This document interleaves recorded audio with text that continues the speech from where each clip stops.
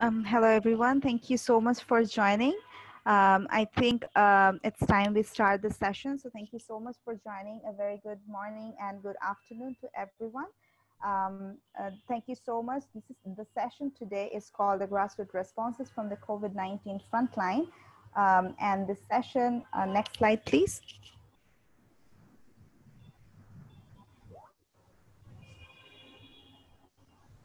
So the session is part of the initiative called Voices from the Frontline, which is a joint initiative by International Center for Climate Change and Development and Climate and Development Knowledge Network, CDKN, and which also feeds into one of the knowledge components of Global Resilience Partnership, GRP. So we thank you everyone for joining today's session. Before we start our main session, I would like to quickly go through a few housekeeping rules. So the session is being recorded from the very beginning and will be made public. And if you want to speak and want to add something with any of the speakers or with the ongoing conversation, please raise your hand so that our session host can unmute you. But otherwise, you can always use the chat box to ask questions and comments and feedbacks. And in any case, if you feel any technical problems, please write to mimansha@gmail.com. She will take care of the problem and try to fix as soon as possible. And I would request you all to kindly be fully present during this session. Thank you so much, everyone. I hope the session will be a very interesting and engaging one. I really hope that you all be actively participating during the session. So now I would like to invite Dr. Shahnaz Musa, the director at the Climate and Development Knowledge Network, to start the session with her opening remarks. So Shahnaz, over to you. Thank you. Thank you, Shireen. Good morning, good afternoon, good evening. As mentioned, I'm Shahnaz Musa, Director at the Climate and Development Knowledge Network, CDKN, which is a program that is coordinated by an NGO called South North. We're based in Cape Town, South Africa, and we run the CDKN in partnership with regional partners ICLEI South Asia, FLA in Latin America, and ODI. The funding we run the program with is from Canada's IDRC and the Royal Netherlands Ministry of Foreign Affairs. It's with great pleasure that I welcome you today on behalf of CDKN, the International Center for Climate Change and Development, ICAD, the Global Resilience Partnership, and Slum Dwellers International to this session about grassroots responses from the COVID-19 frontline. And it's really great to see some old friends in the list of attendants, and a special welcome to all our old friends. Today, we will be joined by esteemed colleagues and leaders from Bangladesh, Kenya, and South Africa, who have been working for months now to support grassroots responses to COVID-19, and who will share their responses to this crisis. CDKN and ICAD are collaborating to share the stories and experiences of communities in responding to the COVID-19 pandemic. And we call this series Voices from the Frontline. What has been emerging from these stories is that rather than powerless victims and beneficiaries of assistance, local community leaders and the grassroots organizations are leading their own efforts to respond to the crisis. They're using their own resources, their own social networks, knowledge, and strategies that they have used to respond to historic and previous shocks. Often they are responding to COVID in the face of multiple other shocks and stresses, such as cyclones, environmental pollution, and even locust plagues. They are not just dealing with COVID. We've already published 16 stories to date, and you can find them on the ICAD and CDKN websites. And I'd like to encourage you to visit the websites and have a read of these stories. What is particularly striking about these voices from the front line is that local people are articulate and specific about how external assistance could be designed and delivered to fill the community needs that they have identified and which they cannot fulfill themselves. Community members are best placed, and this is what we've seen through the story series, to contribute information about their local needs and to connect with programs run by and resourced by government and external actors. Communities are very eager to share their knowledge and engage with external agencies as partners to co-create solutions, but often their voices are not being heard. So this story series is part of a wider effort led by the Global Resilience Partnership with other partners, including Slum Dwellers International, to work with these grassroots organizations and partners to help reposition the role of grassroots organizations as agents of change and recognize their critical value in building a more resilient post-COVID-19 world. This is so that external organizations, governments, donors, NGOs can better understand and strengthen these local actions and voices and support existing leadership and capacities of communities that are there. So not creating new, but working with what there is. These short stories are shaping an emerging set of messages that will be taken into various fora moving forward. Amongst these will be the Climate Adaptation Summit, which is hosted by the Dutch, and this will be happening in January 2021. And it also builds on the work of the Global Commission on Adaptation. And like I've said before, it is important that these voices are taken further and into the global conversations that are happening. I'd like to encourage you, if you know of any organizations and or individuals supporting COVID-19 responses and who would like to contribute to the series of stories, to please ask them to get in touch with ICAD and CDKN. The link to the email will be shared in the chat box for you to please pass on. Shireen Manon from ICAD will be leading us through the rest of the session, and we really look forward to some interesting and engaging discussions. I would now like to hand over to my colleague Lucia from CDKN, and she will talk us through some housekeeping rules and take us through a quick exercise so that we get to know each other better, albeit a virtual setting. So thank you, and over to you, Lucia. Great. Good morning and good afternoon, everyone. As Shana said, I'm Lucia Scodanipi, also working with CDKN. So let us get to know each other a little bit at the beginning of the session. So we will have a couple of interactive exercises to see where everybody's joining from. So we would like to get a bit of a sense of the countries that the participants that are today joining us are coming from. So you will see that in the chat box, a link to a Padlet map will soon appear. But before you click on it, please do look at the screen, because we would like to show you how this works.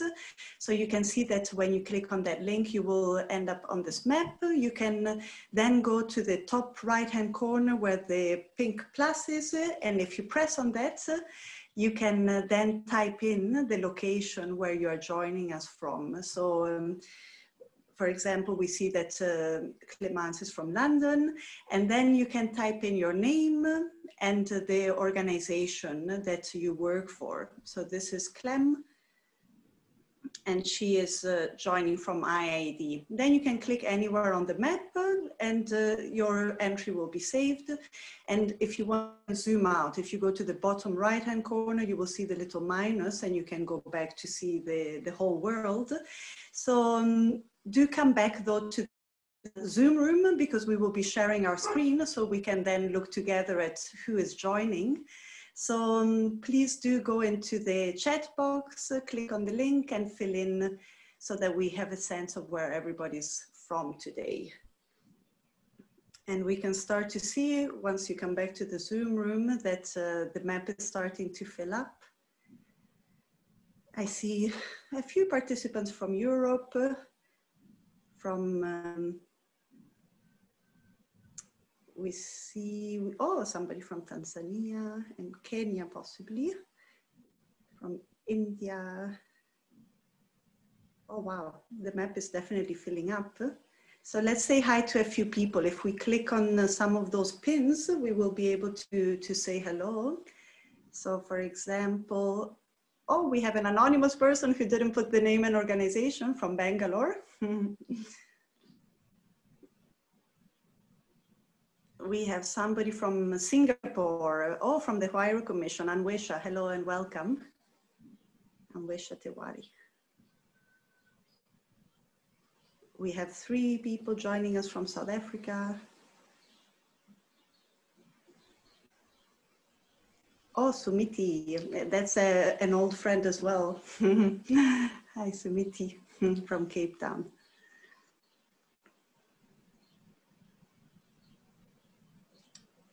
From Uganda, we have Godiver. Oh, from the Women Climate Centers International, welcome.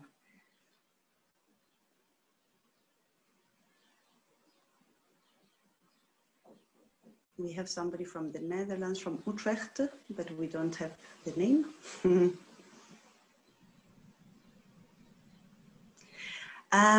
If by any chance you are unable to open the Padlet, it may be because of your browser. So I do recommend that you use Chrome or Firefox. On Explorer, unfortunately, it does have a glitch, the Padlet app. So if you have been unable to fill in, that may be the reason. Or you can just copy then the link and put it on a different browser, I'm afraid. But that's great. I think we have a good sense. Apologies for those of you who could not manage, but I think the map is looking more populated, so many of you did. So that is great. So let us do something different now. We would like now to see the organizations you are joining us from. So you will see now a Mentimeter appear in the chat. And you can please click on that link. And then once again, if you come back to the Zoom room, we'll be able to see the types of organizations that you are joining us from. So let us see as it starts to fill up. I hope you have all seen the link in the chat box and that you are able this time to fill it in.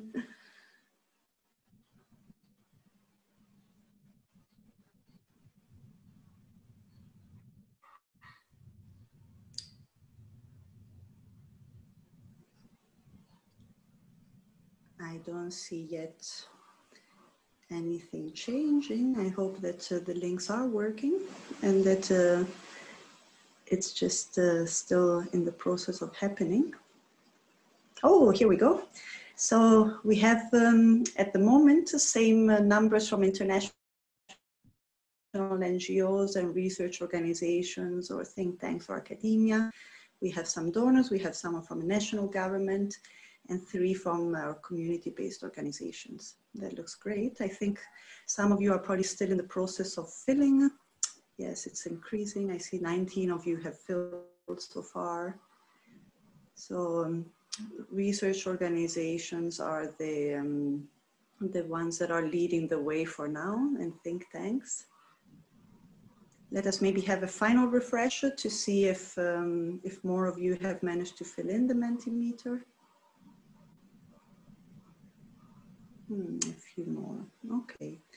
Yeah, so I think we have a good range, which is nice, so like from NGO, government, donors, and community-based organizations, and then more international partners. I think that looks great, and that should contribute to some rich discussions. I also see many of you are introducing yourselves in the chat. I think that is great, but yeah, let me pass back on the microphone to Shireen, who will take us through the session. Welcome again. Thank you so much, Lucia. I thought the interactivity session was really interesting. And also we have a lot of them introducing themselves in the chat box. So I think there's a really good mix of people coming from different sectors and different organizations. And I hope the session today will be a really intriguing one. So before proceeding to our main session, I would like to quickly give a quick outline of our session. So today our session is divided into 3 segments. The first one is a storytelling session where we will have 3 speakers coming from 3 different countries sharing their stories of building community resilience at the time of COVID-19. And then we will have 4 breakout room discussions to have an engaging in-depth discussion around scaling up the issues, scaling up the grassroots initiatives, and then followed by a reflection section where we will have representatives from FCDO and CEDA to share their reflections on the issues discussed and identified throughout the session. Next slide, please.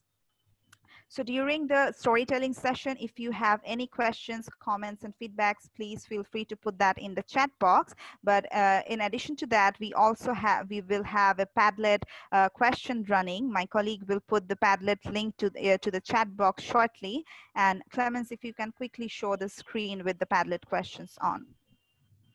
So if you click on the link shared by my colleague in the chat box, you will be taken to this page where we have 3 different questions. So our 3 speakers will talk about their roles in building community resilience, but we all know that beyond that, there are a lot of roles that the grassroots groups play during any crisis in building resilience. So you can just click on this plus button and post your comments or your responses, and when a comment is put, anyone can put a like on that comment as well. So after that question, we also have a couple of questions on what are the enabling factors or the strengths that allows these participants to succeed in their interventions, and what are the challenges and constraints that they face. So while listening to the speakers, we would really appreciate if you can populate this sheet with your thoughts and feedbacks. Thank you so much. Next slide, please.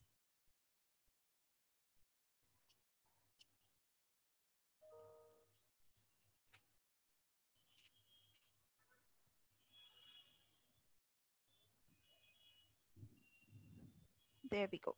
Yes, so let me just quickly welcome you all to our first storytelling session, learning from community change makers at the COVID-19 frontline. Today we will be having 3 speakers, Ishrat Shuli from Bangladesh, David Silakan from Kenya, and Rose Molokwane from Cape Town. Next slide. So the first intervention that we would look into is the one by Ishrat Shuli. So we will watch a video that she has very kindly prepared for us, highlighting her intervention on ensuring food security during the time of COVID-19. Ishrat Shuli is a freelance journalist, a researcher, a filmmaker based at Dhaka, Bangladesh, but she also runs a community school at her locality, which looks after the community, the informal slum dwellers and their children. So there are a lot of interesting stuff that Shuli is doing. So Clemens, if we can start showing the video. Thank you.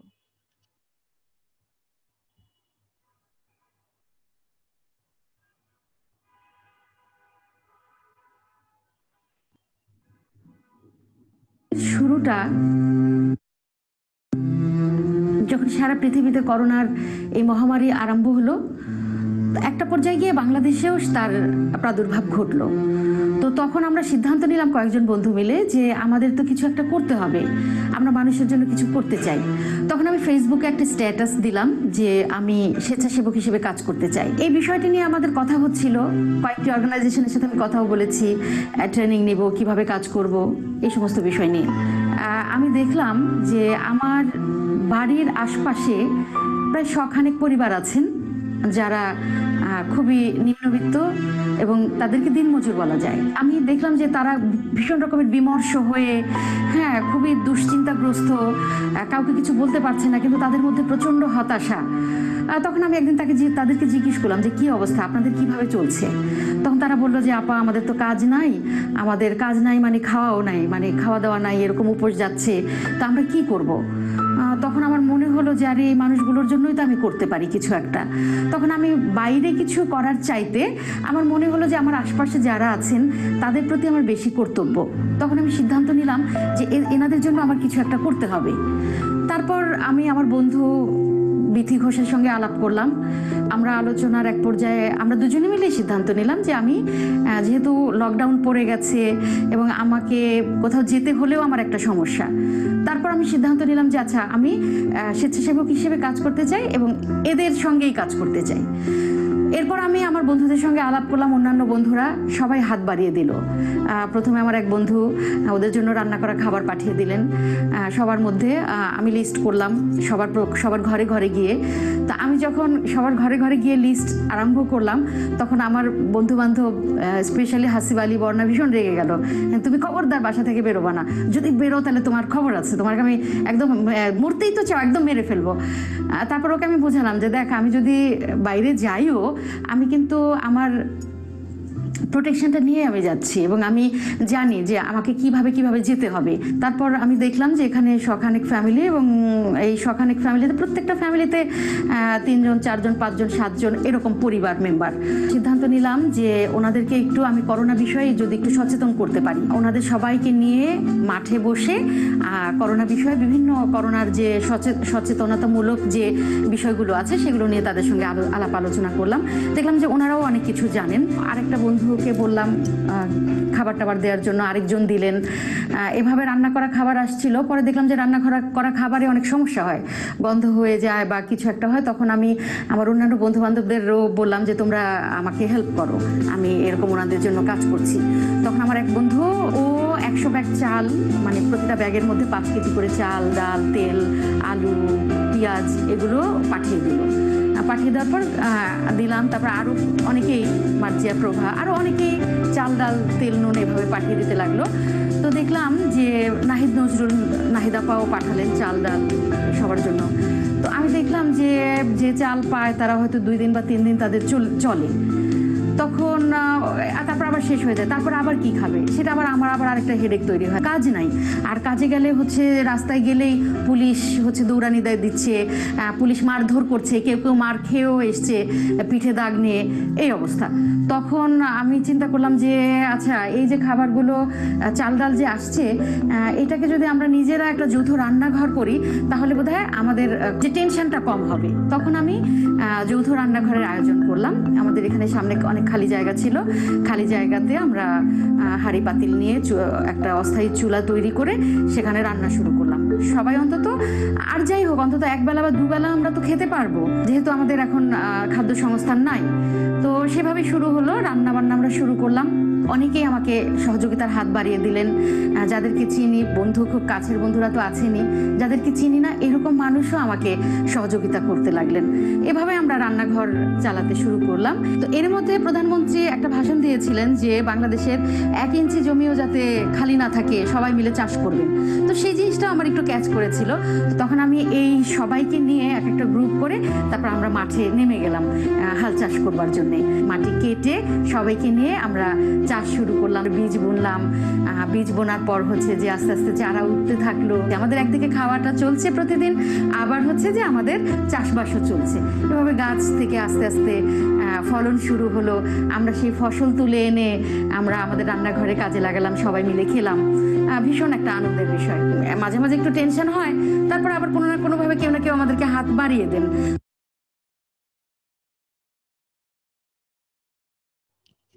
Thank you so much for sharing the video, Clemens. I think that was really interesting, and thanks to Ishra that she has kindly made this video for us, highlighting the interventions that she has taken. Just to let you know, all beyond ensuring food security, Ishrat also runs a community school and particularly looks after and educates the slum children, and she has been successfully doing that for quite a while. One interesting factor about Ishrat's story that I thought is she initially started single-handedly and with some short-term interventions like providing food reliefs and food packages. But later she realized that this is not going to last and she needs to think something sustainable by engaging the community. That's when she initiated the community kitchen and later the community garden. I think this story is really inspiring and motivating for us as well, so that we can also think of doing something for these communities, particularly urban slum dwellers who are, in the front line and extending supports during the time of crisis, but hardly get recognized or gets any interventions from our end. So thank you very much, Shuli. We also have Shuli with us today. If you have any questions and comments for Shuli, please put that on the chat box and we can come back to you during the question answer session. Now, Clemens, next slide. Yes. So our second speaker is Mr. David Silakan from Kenya, and he is the coordinator at Pastoralist Alliance for Resilience and Adaptation in Northern Rangelands. So David, I would now request you to start speaking, and if possible to turn on the video. Thank you.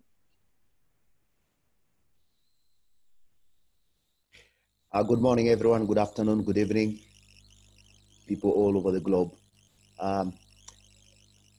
When COVID is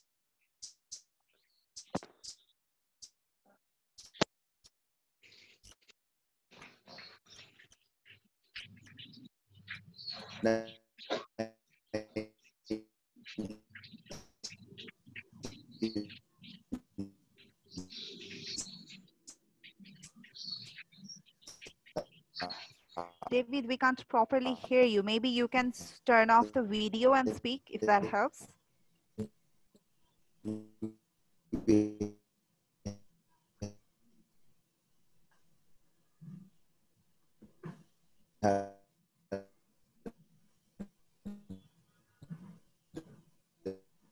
faster case that was in the mountains, and for people actually who are from the urban world, because they would run away from you, an urban disease. So, okay, good kind of semi-arid and arid areas, and then, water scarcity and all other issues of conflict, natural resource-based conflicts is quite rife there, and it's bordering parts of Ethiopia, and you experience that also Somalia, and so infiltration of small arms is also an issue there. With COVID-19, the first case was recorded in the month of March, and the stigma and the information was not very clear for us here, because people thought that this is an urbanized disease, and people would think that if you come from the city or from anywhere, you are the one who is contracting the disease, or you bring the disease to them.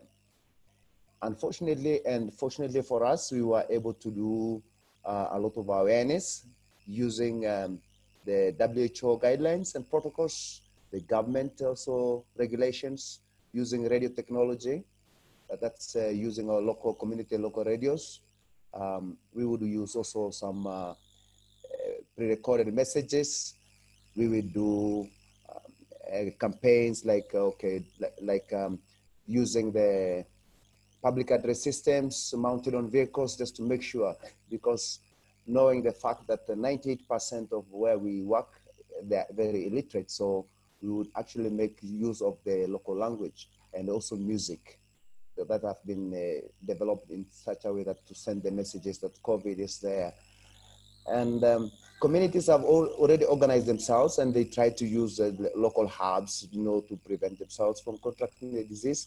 But unfortunately, some of these hubs, they would think that getting brewed liquor like vodka, the local vodka here, would heal you from, or will prevent you from getting the disease, or getting a cup of tea with the 3 teaspoonfuls of salt. And then there are so many misinformations that were not actually correct about COVID. And currently that they have understood how COVID is transmitted, they have really taken a lot of precautions, even sleeping outside, because those small huts are very congested, and you have aeration is very small, is very little. And so they would sleep in observing this space that is actually required. For our organization and organizing the communities have been able to put resources together. We were able to provide PPE materials, equipment, foodstuffs, go sit with them and talk with them, and also use radio messaging and even texting and even dramatizing from other alliance members. They use drama to do that. They would also use women's songs to create awareness on that. So I think communities were very, very, very fast to address that, knowing that the Kenyan government was not really prepared for this pandemic.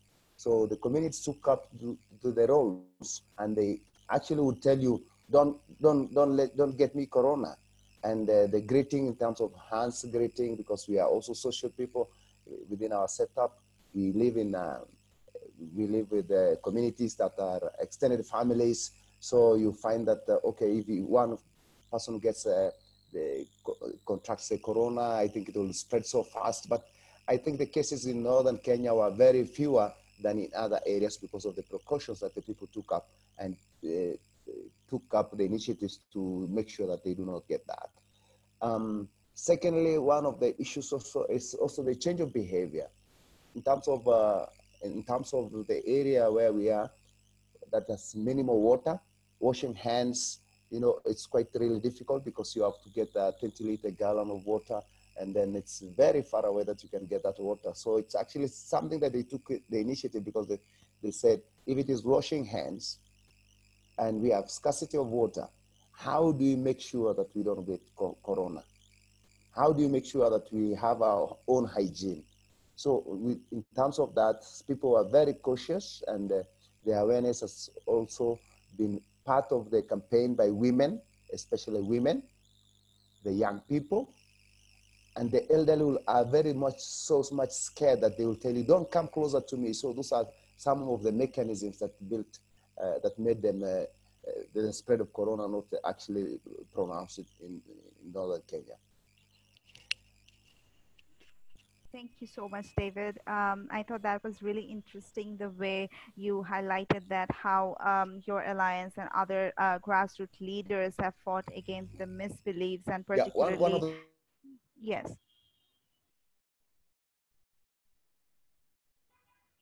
Do you like to add something, David? I think we have lost him, but David, you can put in the chat box if you want to add additional comments, and I can certainly get back to you. The things that we saw was the policemen here, and because of the sexual harassment of young girls along the cities was also something that we experienced, and also we saw bribing and all illegal activities happening now. Was even drugs addiction, trafficking of drugs from the border of Ethiopia coming all the way, and police being bribed. So we had all those issues happening within this COVID-19 Thank you so much, David. I think we are a bit ahead of time, so I think I have to cut you here, but I can get back to you during the question answer session. Thank you so much for sharing your story, and we really appreciate the fact that the way you and other grassroots organizations against the misbeliefs and traditional beliefs, and also the rising number of gender-based violence, sexual harassments, and the rising number of drug addiction and crime. I think we also need to recognize that during the time of crisis like COVID, we have the immediate public health impacts or the economic impacts, but there is also a silent rise in terms of social conflicts and social challenges. So we also need to keep check of that and fight against them. Thank you so much, David. Clemens, if you can put the slide on. Yes, on that note, I would like to call upon our third storyteller, Ms. Rose Molokwane. She is a coordinator at the Slum Dwellers International. Rose, if you can unmute yourself and start speaking. Thank you. Thank you very much. And thanks a lot for giving me this opportunity to explain myself and my organization around this pandemic. When this coronavirus came into our communities, it was just a surprise because people were not anticipating to get this kind of sickness. But nonetheless, because as SDI, we have been organizing ourselves for all these years in order for ourselves to be in the knowledge of how to live our lives. When the pandemic was affecting our communities, we started to come together and say, what should be done? We are there on our own. It is affecting our families. It is affecting individuals. And what is it that needs to be done to really address this challenge that has come all over the world? What we did was that we listened to the regulations that governments were giving us: hand washing, using of masks, social distancing. But you know, a lot of people will never agree on that, because if you don't get sick, you don't agree that the sickness can affect you. So that was the main problem that we are facing with some of the people in our communities. Nonetheless, what we did was that we started, as others are saying, we started campaigning, educating our people to understand the danger of this pandemic. We used the pamphlets and the posters to educate our people. We went around visiting especially our members of the federations to understand the difficulty that we are facing because of this pandemic. The other thing that we were looking at was that, what about those who are already affected? You know, in our organization, we've got old people who know what they were doing in the past when they get sick. They will advise us on the herbs that needs to be used to address this sickness for those who are being infected.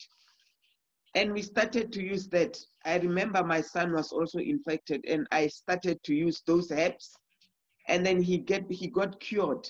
And then because we realized that it's important for us to have our meetings visually like any other people in our organizations, we started to share the information on how we tackled this pandemic when it has infected some of our members.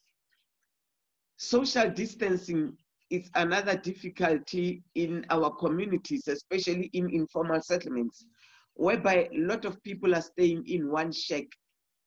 And how do we think they will get that social distancing done in their shack?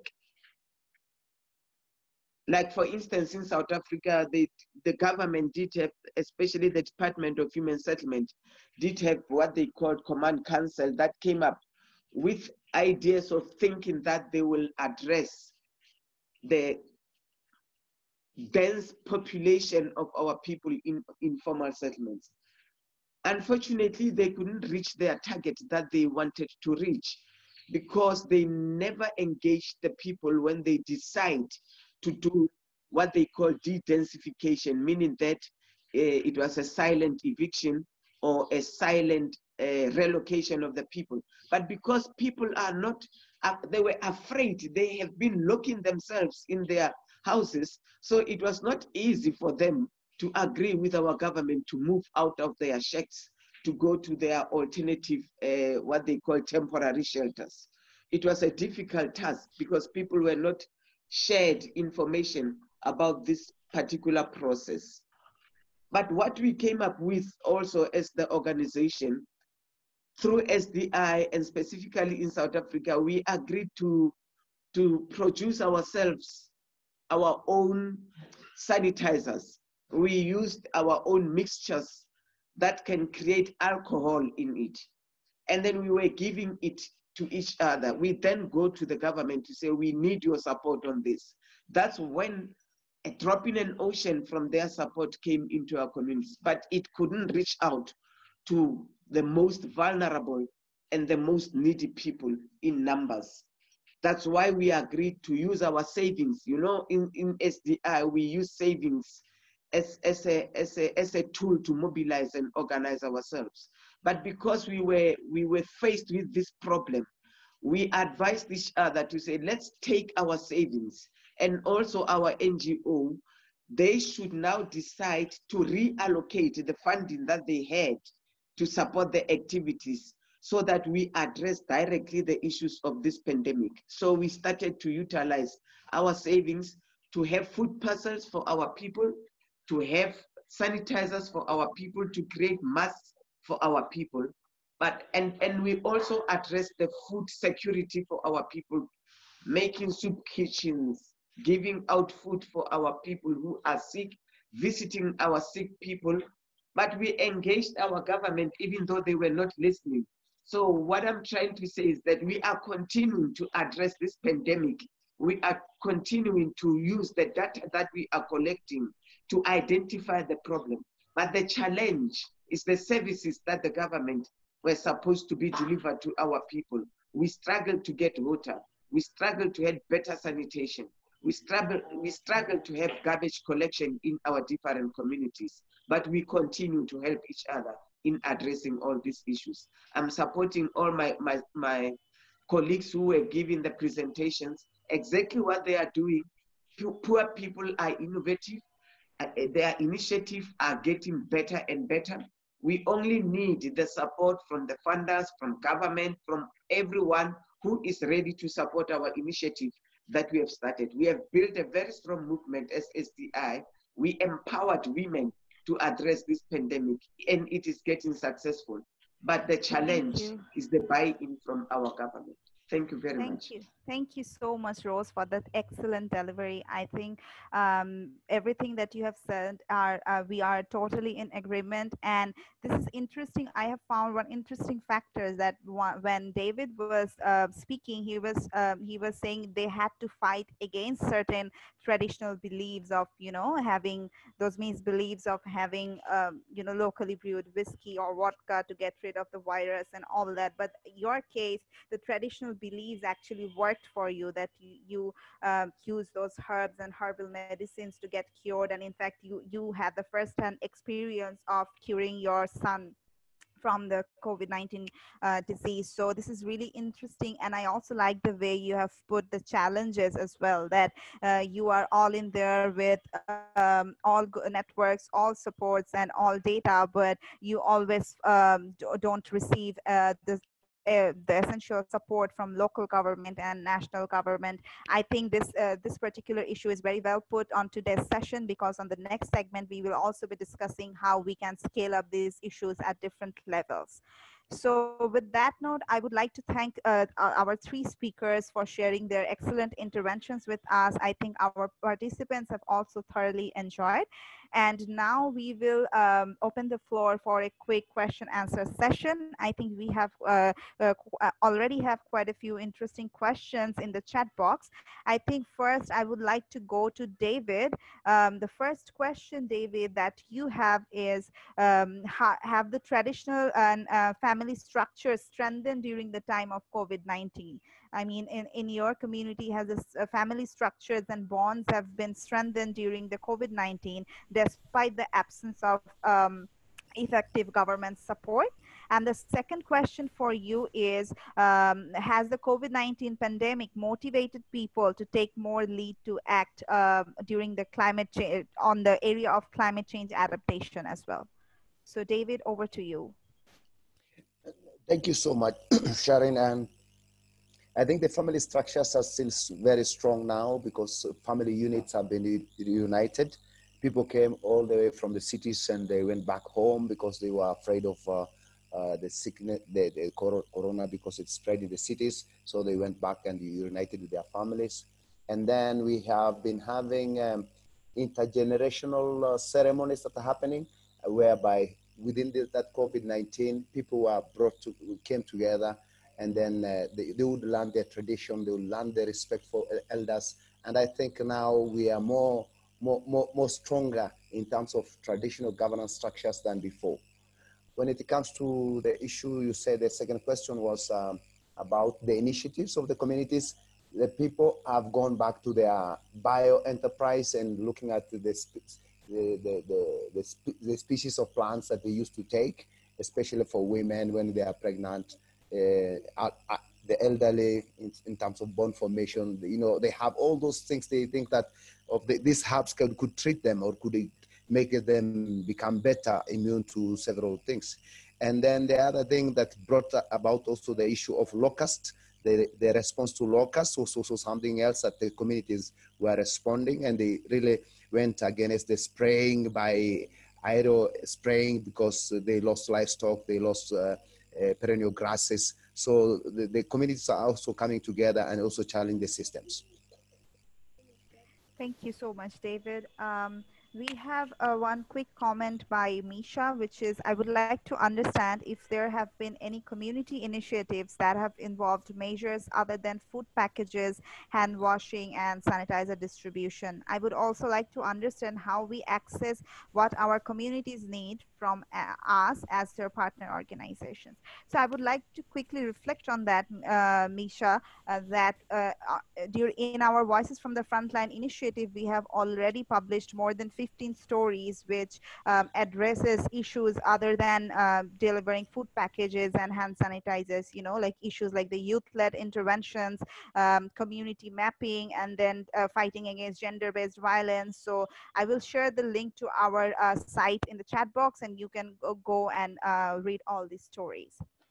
Rose, now I would like to go to you. That one question is from Vincent, is that for all types of building resilience to COVID and climate change, how do we attract the attention and support of government to provide the services? So Rose, as you were speaking about having less support and coordination from the government, can you elaborate how organizations like you and SDI can get more support and more commitments from the government? Thank you very much again. I think we have a very important and strong tool that we use as SDI, which is data collection, community survey, collecting stories from different communities.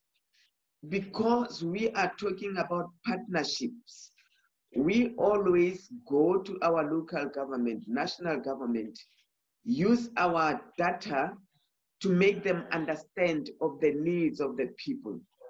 Yes, it doesn't happen as we wish, but in some of the communities, there are those municipalities, local government who are listening to what we are showing them from our data collection. Like for instance, in South Africa, we did have this NGO that supported us through IBP, meaning International Budget Participatory Program. And then we used that to identify and survey all the services that the people are needing. In some of the areas, we were able to sign memorandum of agreement with some municipalities who started to work with us. So my answer to that question is that we have to continue to be strong to collect information, because information is power, and then power makes you to be able to engage with the external world. So what we need is the buy-in, the real partnership that we are trying to forge with local government and national government, and also outside funding agencies. Because if government is not ready to help, but communities are ready to do something for themselves, to be self-reliant, there's a need for funding agencies to also tap in to support what communities have already started to do. Thank you very much. Thank you, Rose. I think that was excellent. And I think we will have this discussion forwarded in our next segment. But before that, maybe I can quickly go to Ishrat Shuli. And a few of you wanted to know more interventions apart from food reliefs and distribution of masks and protective gears. For the ease of Ishrat Shuli, I would like to translate the question to her in Bangla and then again translate her answer in English to you. Ishrat আপা শুনতে পাচ্ছেন? শুনতে পাচ্ছি। জি আপা, আপনি যদি একটু বলেন যে আপনার যে যাদের সাথে কাজ করেন তাদের হচ্ছে কি কি চ্যালেঞ্জ, সেটা যদি একটু বলেন যে ওভারঅল জীবনে কি কি চ্যালেঞ্জ এবং আপনার স্কুলটাকে কিভাবে কাজ করাচ্ছেন সেটা যদি একটু শেয়ার করেন। আসলে কোভিড-19 নিয়ে আমি তো শুরু করি কাজটা তাদের যখন খুবই দুরবস্থা, খাবার ছিল না ওই সময়, কিন্তু কোভিড-19 বা করোনা এটা হচ্ছে একটা পার্ট অফ লাইফ, কিন্তু এর বাইরে যেটা ওদের জীবনে কিন্তু সারাক্ষণই চ্যালেঞ্জ। কোভিড-19 তাতে কিছু হেরফের নাই, মানে তাতে কিছু যায় আসে না, কারণ মহিলা যারা এখানে বাস করেন, স্পেশালি মহিলা এবং বাচ্চারা খুবই ভার্নারেবল অবস্থায় আছেন। তারা হচ্ছে যে হাজবেন্ড, মহিলাদের যারা হাজবেন্ড আছেন তারা হচ্ছে যে বেশিরভাগই দেখা যায় যে ড্রাগ অ্যাডিক্টেড, এবং মহিলারা হচ্ছে বিভিন্ন বাসায় কাজ করে বা মেসে রান্না করে অথবা আরো নানান রকমের এরকম ছোটখাটো কাজ করে তারা সংসারটা চালায়, এবং হাজবেন্ডরা দেখা যায় অনেক সময় যে ওয়াইফের কাছ থেকে টাকাটা নিয়ে সে নেশা করে আসলো বা দিতে না চাইলে স্ত্রীকে মারধর করলো, এই ধরনের সিচুয়েশনের মধ্যে আছে মহিলারা। আর তাদের যে বাচ্চারা, মায়েরা হচ্ছে ছোট ছোট বাচ্চাদেরকে রেখে কাজে চলে যায়। তো চলে যাওয়ার কারণে এই ছোট বাচ্চারা একা একা এই চারপাশে, এই বাড়ির চারপাশে ঘোরাফেরা করে, এদের কোনো পড়াশুনো নাই, কোনো কিছুই নাই, জাস্ট খাওয়া দাওয়া ঠিক মতো হয় না, আর নিজেদের মধ্যে ঝগড়াঝাটি করে, কেউ কেউ রাস্তাঘাটে পড়ে গিয়ে মরে যায়, মানে এরকম একটা অমানবিক অবস্থা শিশুদের। তো তখন আমার মনে হলো যে এই শিশুদের নিয়ে আমি কিছু একটা করতে পারি। তখন আমি এদেরকে সংগঠিত করে বাচ্চাদের, শুরুতে আমি তাদের নিয়ে গল্প, কবিতা, তারপরে নানা রকমের নাচ গান এগুলো করতাম। পরবর্তী সময় ওরা খুব ইন্টারেস্ট পেলো, তখন ওরাই আমাকে, বাচ্চারাই আমাকে উৎসাহিত করলো যে তুমি আমাদেরকে পড়াও, এই তুমি আমাকে, আমি নিচে বাসা থেকে নিচে নামলেই আমাকে বলতো এই তুমি আমাদেরকে পড়াবা না, মানে এরকম। তখন সেখান থেকে আমি স্কুল তৈরি করি, একটা ঘর তৈরি করি বাচ্চাদের পড়ানোর জন্য। তো ওরা খুবই ইন্টারেস্টেড বাচ্চাগুলো এখানে। আমি পড়াচ্ছি ওদেরকে এখন, ওদেরকে কোনো রকমের চোখ রাঙানি নাই, মারধর নাই, জাস্ট ওদের আনন্দ মতো ওরা পড়ে, এবং ওরা খুবই রিসিভ করে, যে কোনো ভালো কথা রিসিভ করে, যে কোনো পড়াশুনোটা খুব রিসিভ করে, খুব চমৎকার। মানে দেখা যায় ভদ্রলোকের বাচ্চারা হয়তো পড়তে চাচ্ছে না, ঘ্যান ঘ্যান করছে, কিন্তু ওরা তা করছে না, ওরা খুব আনন্দের সঙ্গে স্কুলে আসে। এবং মাঝখানে বন্যা ছিল, বন্যার কারণে হচ্ছে যে আমি, ওদের বাড়িঘর পানিতে ডুবে গিয়েছিল এবং আমার স্কুলটাও পানির নিচে ছিল, তো পানির নিচে ভেসে গেছে স্কুলটাও। তো আমি তখন ওদেরকে ক্লাস করাতে পারিনি, বাচ্চাগুলা আমাকে দূর থেকে দেখতো এবং আমি ওদের কাছে যেতাম, পাগল হয়ে যেত ওরা স্কুলে আসবে বলে। এখন আমি আবার স্কুল ঘরটা করছি এই বাচ্চাদেরকে, এবং দেখা যায় যে আগে যখন আমি ওদেরকে ক্লাস করাতাম, ওর মায়েরা হয়তো কাজে চলে গেছে, বাচ্চাগুলো সারাদিন কিছু খায়নি। তা আমি চেষ্টা করেছি ওদেরকে দুপুরে একবেলা খাবার দেওয়ার ব্যবস্থা, মাঝে মাঝে, সবসময় তো সম্ভব না, আমারও ব্যক্তিগত লিমিটেশনস আছে, আমি ব্যক্তিগত পর্যায় থেকেই করছি বা কোনো ফ্রেন্ড হেল্প করলে তখন করছি। তো দেখা গেছে ওদেরকে যদি দুপুরবেলা একটু খাবার দেয়া যায়, ওদেরকে যদি একটু ভালো জামা কাপড় দেয়া যায়, এবং এই বাচ্চাগুলোকে যদি পড়াশোনা করানো যায়, তাহলে এই বাচ্চারা হয়তো আমার দেশের একটা আরো ভালো একজন মানুষ হয়ে গড়ে উঠবে ওরা। Thank you, Shuli Appa.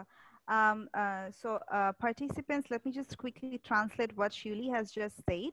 So she basically works with the urban informal settlers and slum dwellers who live a very miserable life and live hands to mouth, and most of them are daily wage earners, and particularly the women, most of them are domestic workers. They work as house helps in affluent people's houses, but in most cases these women are the sole earner in their family, and their husbands are mostly often they don't have jobs, or they don't they don't want to do the job because their wives are earning, and since the wives have to be on work for a long hours, so it also increases the rate of domestic violence, and it also creates a bad impact on their children as they are detached from their parents for the entire day, and they roam around in the roads without any education and no proper guidance and food.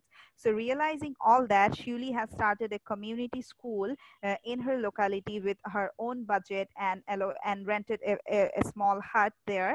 And she started first engaging these local children by with all those some cultural activities, some poems, and then she also started providing formal education. But then she was faced with the urban flooding situations. We had prolonged raining situations, and it resulted in urban flooding, and then she had to close her school for a while. But then again, when situations grew better, she again started the school.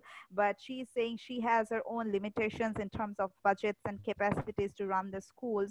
So she also seeks support, particularly from the government and other NGOs and aid agencies, if they can come forward and help people like Shuli, who works wholeheartedly with the communities and marginal people, particularly for the children and in their education, securing their life.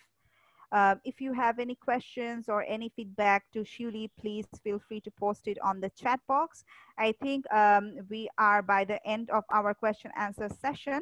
Now I would hand it over to my colleague Ida, who would quickly guide us for the next segment, the breakout room sessions, and then we will be divided into 4 breakout groups for in-depth discussion. Thank you, Ida, over to you.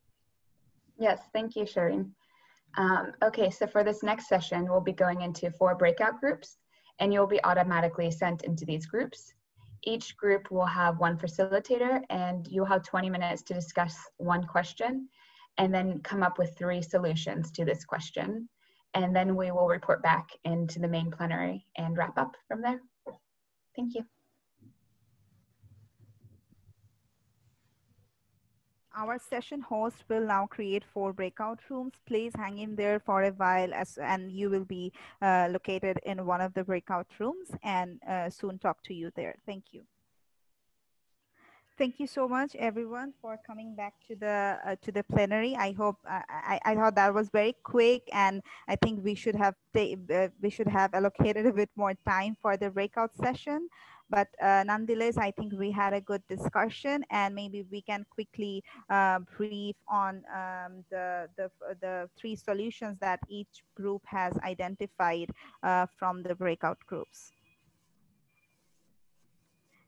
Maybe we can put the slide on.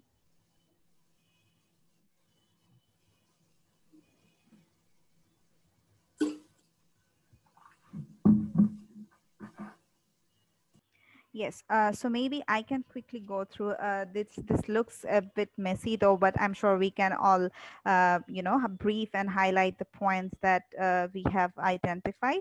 So as you all know, the breakout groups were divided into 4 rooms where we had to point out, we had to look into how we scale up the initiatives and in local, national, and global level, and finally how the transparency and accountability issues can be checked throughout the process. So I was facilitating the room 1 where the questions we looked answers for was how should local government work more closely with grassroots groups to co-create solutions.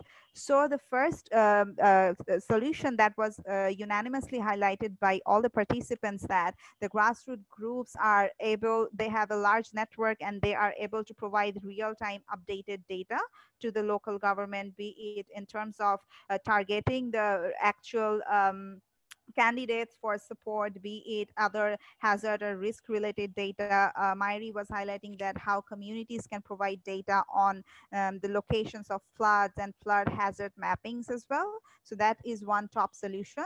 The second one is the local governments can provide technical supports and trainings to the grassroots communities. And this can be a 3-way partnership where the local government can work together with local universities as well as the grassroots groups to kind of co-create the capacity building manuals and trainings and support them with the devices such as the smartphones or internet packages and make all the capacity building trainings.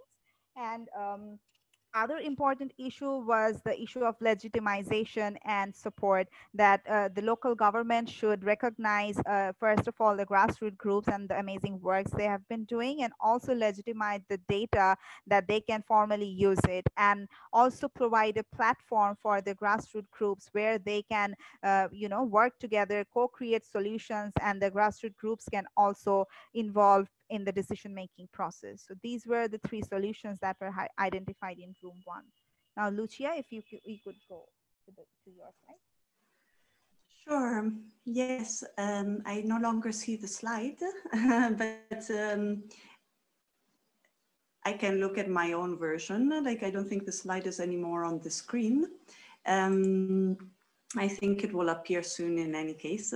So we were addressing the questions, how should national governments work with grassroots groups to ensure their policies are informed by local realities, given the disconnect we often see between like national policy making and the fact they undermine what happens at a local level.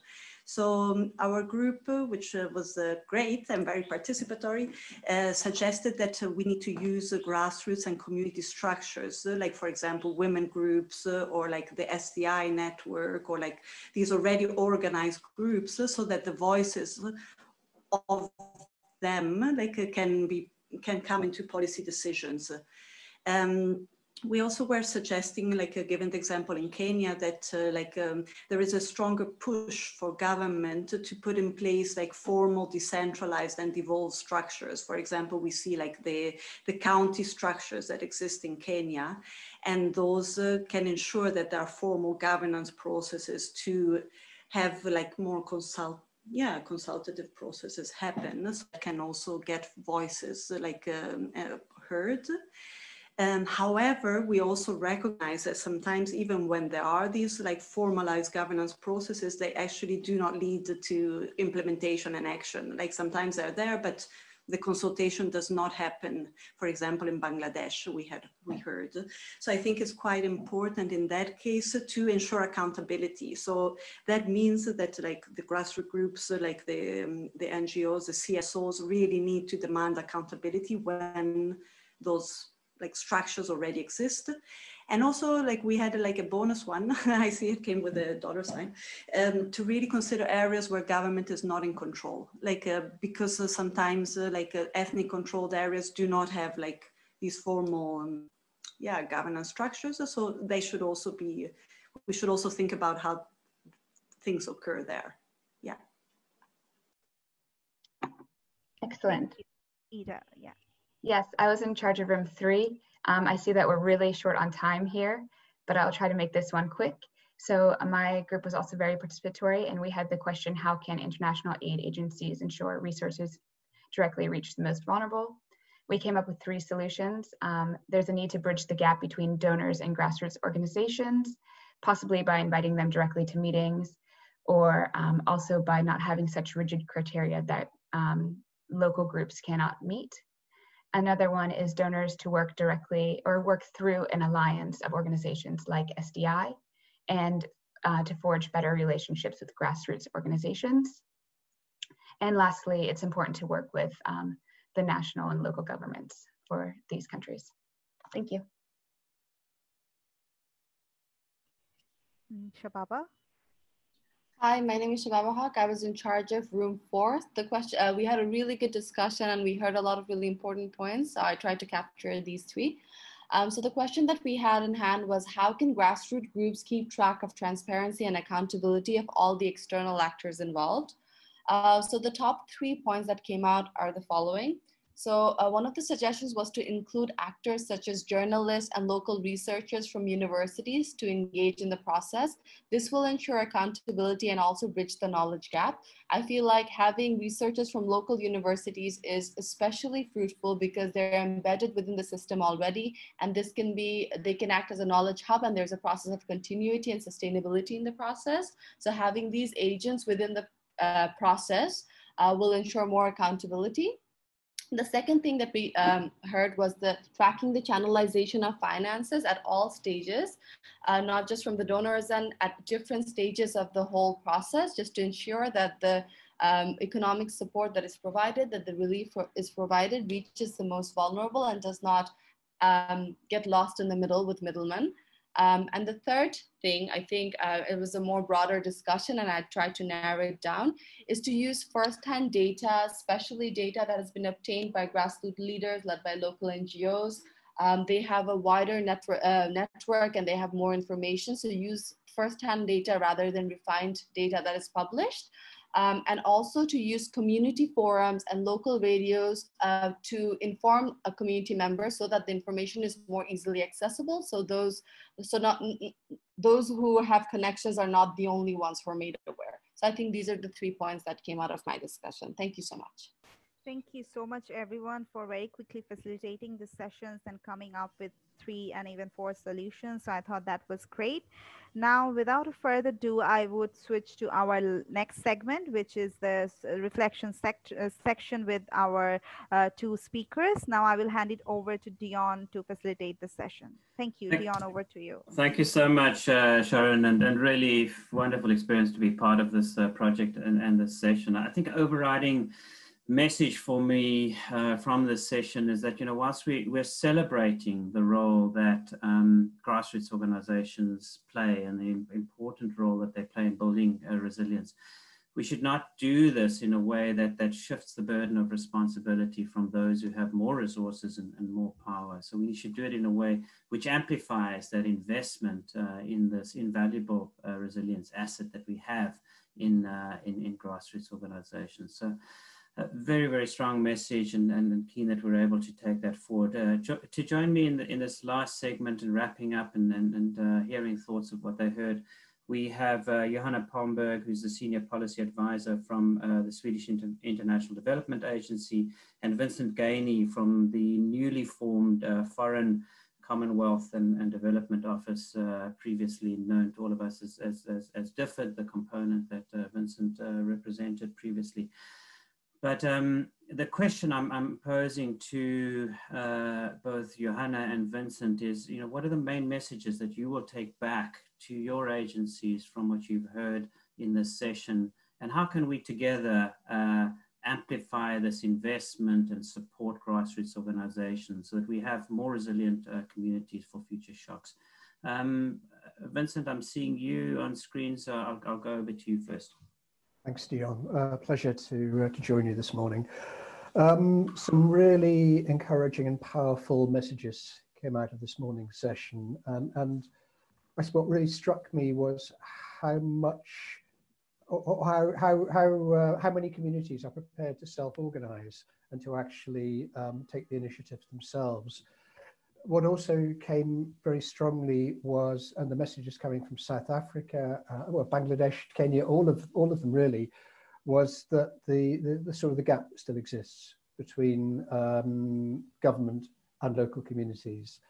And despite the severity and the seriousness of the COVID crisis and the long-term severity of the climate crisis, there still is quite a gap between governments being able to reach those communities. And I think a real sort of message is that there still needs to be some sort of interlocutor between government and community in order to give them the voice that needs to be heard at sort of local government level, at regional government level, at national government and policy making level, in order to be able to respond to those community needs. The demands are there, clearly the need is there, but the resources aren't being directed for a variety of reasons. And I think that there's a lot of work still needs to be done on creating the voice and the sort of empowerment at that local level for the governments to hear, and then the governments to talk to us as donors, and the donors to come together in consortia or sort of joint platforms where we can respond more effectively. So very encouraging, but also realizing that we're still a long way along that road to go yet. Thanks, Dion. Excellent, thank you so much, Vincent. And yes, I think investing in that gap, closing the gap, I think we've heard really good examples of how many of these grassroots organizations are collecting vital information that is critical to closing that gap with municipalities, with local authorities, but perhaps we can do more to bring those two institutions together, grassroots organizations and local authorities. Johanna, can I hand over to you, please? Yes, thank you, Dion, and thank you all for a very interesting morning. I will not repeat what Vincent said because I actually agree with everything. But what I would like to bring to the table is the importance of these kinds of sessions, where we sort of realize that we are not alone. There are so many grassroots communities all over the world who have similar problems. They face problems with the administration and their own administration, and we as donors can come in and facilitate some of this, and we can reach some levels that a local community or local organization cannot do, and we do it at different levels. Here we are at a more of a global level, but the other thing that strikes me is exactly what came up, the resilience, the fact that local communities actually say, right, no one is coming to help us. What can we do? There is someone there who will do it. And this, we in our little discussion group, Vincent brought up, and I agree fully with that. It's very difficult for us at this level, at global level, where I am now, to go in and directly cooperate with someone at local level, even though I see the need for it. And therefore we have the different levels, in our case, bilateral, regional, and global level. And these different levels have different opportunities to connect people in different ways. And I feel there are a number of organizations here today that actually receive funding from the Swedish government.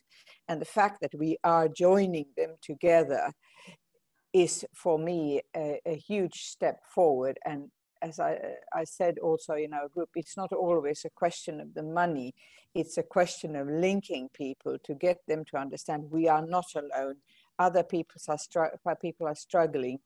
We can learn from each other, and this kind of structure can facilitate that by strengthening the people morally, that we are not here fighting on our own. There are plenty of other people, and how can we all play a role here. Thanks, Joanna. Yeah, a really strong message. I think, very often in these situations, we feel alone in our various roles. And I would imagine at a grassroots organization level, that can be very much accentuated. So this community, this dialogue becomes very important. You spoke about working across scales. I think grassroots federations are so critical to allow us to reach across scales. So we can work with federations of grassroots organizations that can reach the local level quite quickly. So really, really important. But, returning back to your original point, Johanna, before I hand over to Salim to wrap up, is the importance of dialogue and seeing the different players we've had on this session has been, critically important. And I hope that this community can continue to dialogue and continue to work together, having development agencies, grassroots organizations, international organizations, all in the same virtual room talking about how we can take this forward is critical. Now we need to move the talking into action. So hoping we can do that very soon. Salim, I will hand over to you for the final wrap up.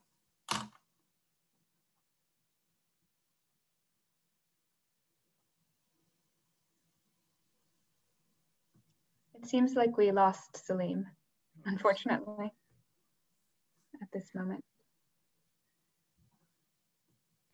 Yes, I think he had a bit of a connection issue. Maybe he was there for a while, and I think we no longer have him here. Then maybe Dion, you can summarize the session in a bit. Absolutely. Thank you so much, Sharon. And I was doing a little bit of a summary there.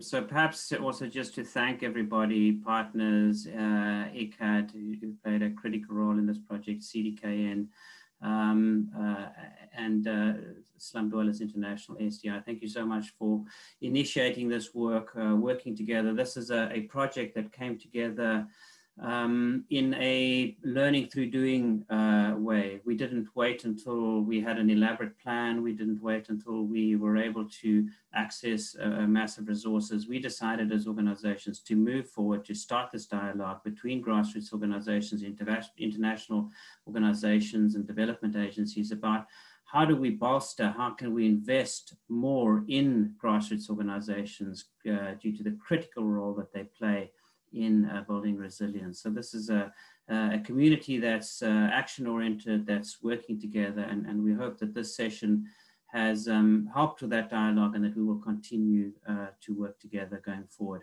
these sorts of dialogues will continue. The Voices from the Frontline is a continuing initiative. We will, on a monthly basis, be getting together to continue to dialogue and to find solutions and to find ways in which we can invest more in grassroots organizations going forward. So this is an ongoing dialogue, and we would certainly welcome you all to be part of this journey with us. But thank you so much, Sharon, for your excellent Thanks, Dion. I think Salim has managed to join us again. There we go. Sorry, Dr. Hawk, if you can quickly say a few closing remarks. Thank you very much. Sorry, I just lost the connection a few minutes ago. So first of all, let me thank everybody who participated in this excellent discussion today in this session for joining us, and I really enjoyed the contributions. I also want to thank my colleagues from ICAD and CDKN for organizing the event. I know a lot of work went into it. Well done, everybody. What I want to leave you with is a challenge and an invitation. The challenge is grassroots that are taking place across the world and aggregate them at the global level. We know the primary interlocutor is local governments working with local actors. The secondary element is national governments and national actors. But I want to avoid those two, and I want to leapfrog to the global level. And my challenge, which is both to us, myself, and all of us collectively, is how do we become more effective at the global level? Can we link all these different dots along the map that we had at the beginning and connect with each other more effectively than we've done in the past? Challenge. Opportunity is an invitation, is if you want to take this journey together with us, sign up. You know, tell us about it, and during the course of the next few days that we will be participating in this CBA14 event together, let us link up with each other, get to know each other as much as possible. And then after the CBA14 is over, we from our side, and I speak now on behalf of both ICAD and CDKN, we want to take this conversation forward. We don't want to stop here. We don't want to end here. There will be a report, there'll be an outcome, but we want to take this people connection forward. And I'll call it, in my view, sort of, it is social capital versus the donors talking about finance capital. You know, we always focus on the finance capital, but to me, social capital is equally important and potentially equally powerful if we can harness it. And so that's the challenge I want to take up, and an invitation I want to give everybody of how do we enhance this social capital after CBA14. And I'll give you two very specific dates along which we want to take this journey together. The first date is in January of next year, from the 21st to 24th of January. We will be organizing a major conference called Gobeshona. Gobeshona is a Bangla word for research. And we have a big theme on locally led adaptation, and we want to bring all these grassroots groups together. So we will plan collectively for using that event to take our journey forward. And then next year, CBA15 is going to be hosted in Bangladesh by BRAC, and we want to become more effective there. So it's not just come together, talk to each other, have some good conversations, and then we go home and we stay, you know, go back to normal. We want to move things forward. If we're not moving things forward, then in my view, we're not doing enough. Just talking and networking, not enough. We have to take the agenda forward. We have to set ourselves goals. We have to fight for those goals, move forward with those goals, and we have to help each other to do them. And so I leave you with this invitation. Please do get in touch with us. Let us know if you want to be involved in this conversation going forward, and we will sign you up when we can, so we can do this going forward. I'll stop there. Thank you very much, Shari.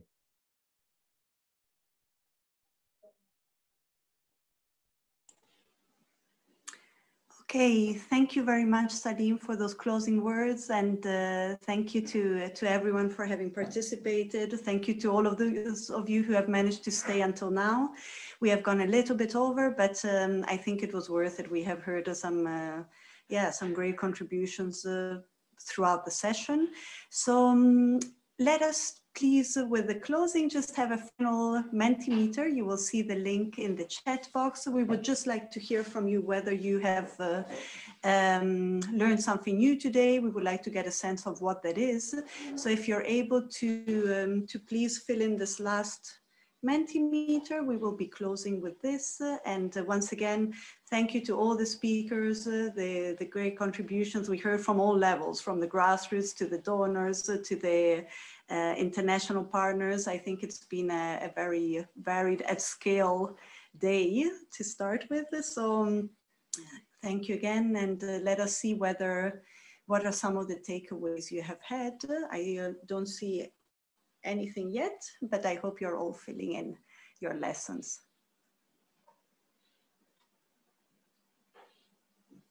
We see that about partnering with all actors will bring great results. Indeed, we have really heard that, and we have strong partners. So I think we really have the potential to do so.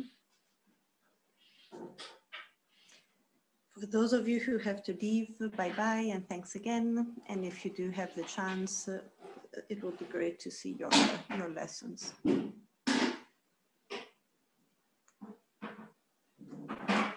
Very inspiring. I wish it could help to continue community capacity building. Yes, indeed. And I think this whole conference will contribute to that.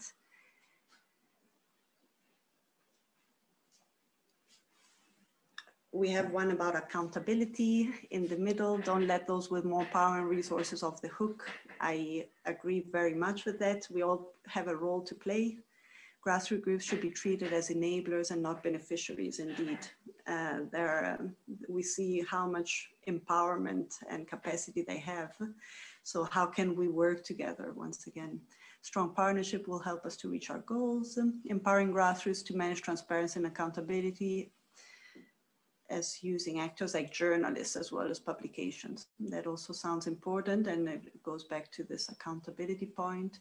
The importance of working through grassroots to reach local communities, encouraging local universities to be embedded in the process, also very important. The role of another partner that perhaps we have not talked about as much, the universities. Oh, very sorry that some of you are unable to access the Mentimeter, but please do contribute in the chat, and I can go and read also there. Community voices to demand for resources to support their resilience. Yeah, insights from donors was useful, but they still need to look at how connecting with grassroots rather than focusing on how it cannot work. Yeah, I think that is a very good point. So let's look at like what can work and like how we can, like, let's look at the enablers rather than the barriers and the challenges. I think that's something important because we're often experts at looking at challenges. Stay strong and focused. That's good. We have a positive message. So let's see, Godliver. I have learned that networking and partnerships are very important, but we need to take a step forward and create an impact. Indeed. So let us really work together for that. I think with this we can close maybe one last point, maybe from the bottom. No, I think that's fine. Okay, so once again, thank you to everyone. All the best for the rest of the conference and the week, and we will be in touch and meet probably in some of the other sessions. Best wishes. Bye-bye. Thanks, everybody. Thank you so much, everyone, for joining. Just Bye, one everyone. last point. I have shared my email address in the chat box again. If you want to contribute in our VFL initiative, please feel free to reach out to me and share stories. Thank you so much. It's been a great session with you. A special thanks to Shireen and her excellent facilitation. Here. Well done. Thank you so much. Yes. Thank you. And to the support team in the background, thank you so much. Especially the two volunteers and all facilitators. Thank you. Yes. Good Thank you. Thank you very much. Bye, everyone. Thanks, everyone. Bye-bye. Thanks. Thanks everyone, and bye. Bye. Thank you, bye.